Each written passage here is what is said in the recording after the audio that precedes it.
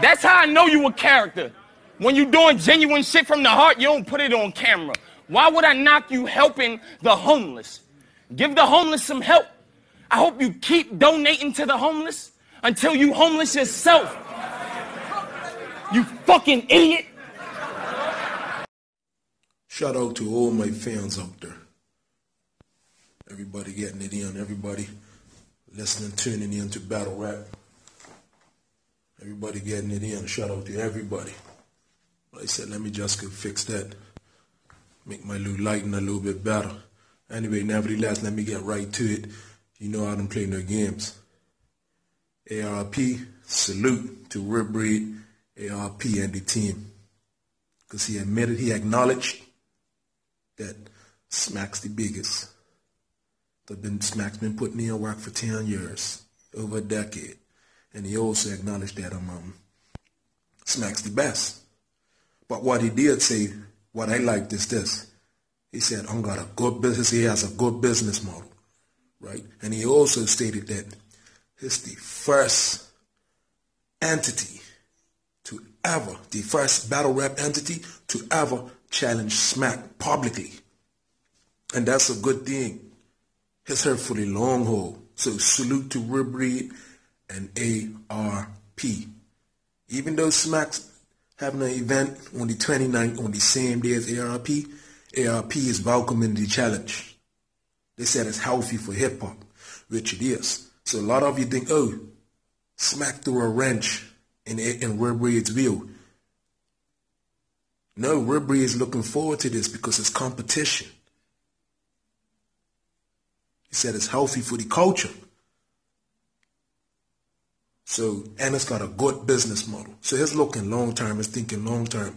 But what else stood out to me, what ARP said, is that it's not going to disrespect nobody, another business entity, no. But as far as being competitive, yes. So it's up for the challenge. Now, there's something else I want to talk about too, like I want to touch on Tayroc. Now, it's been through a lot of things. You know what I mean? The transactional rumors, he had his chain taken. Even before that, you know, it's been almost in a lot of fights, and you know, it's been at the forefront a lot here lately, especially in 2019. So it's been up against a lot. Now, with the latest event of him having his chain taken, like some people think that he'll be a liability going up against another battle rapper because they could use that as an angle. But what I'm saying is this: my view of this is this, right? Tayroc's getting come back spitting flames. He knows he can't miss a beat. He's got too much going against him for him to come back and miss a beat. Right? And he's dangerous when he's angry. I saw how he snapped on Bad News in that one round. He's dangerous when he's angry. And this is something else you got to know about Tayroc, man. He's got a skill set that I didn't know that he had. But anyway, make a long story short, Retro Rob was doing a little blog. You know, Conceited Man came up. You know, he's talking about punchline artists. And he mentioned, Retro Rob must have mentioned B Magic as a good punchline. And he said, you know, Conceited, he's not really a good puncher. Right? But I said, okay, let me go check B Magic. So when they searched on B Magic's name, B Magic versus Tayroc, I said, I'm going to look at this. Right? So I checked it out. And I found out, like, because I'm used to, from Tayroc, I'm used to aggression, you know, them bars, them hard-ass punches, them bars, back-to-back bars and that aggression, right? So, but what I found out, he's got a skill set, and that skill set that I haven't been hearing him use lately is wordplay. So I said, Tayroc's a dangerous opponent. Like, he's got so many skill sets.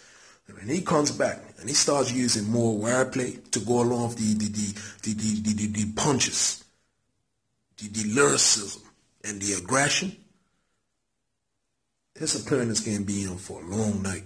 Trust me, Tayroc's coming back not to play any games. He's going to come back cooking. His back's up against the wall. He ain't got no choice but to come back cooking. He knows people's going to be shooting at him.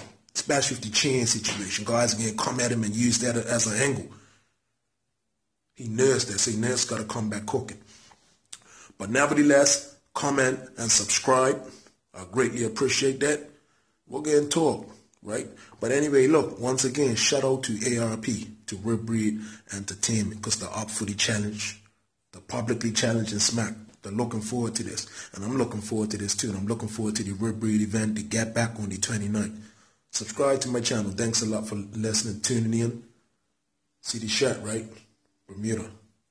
Shout out to all my subscribers. Shout out to all my viewers.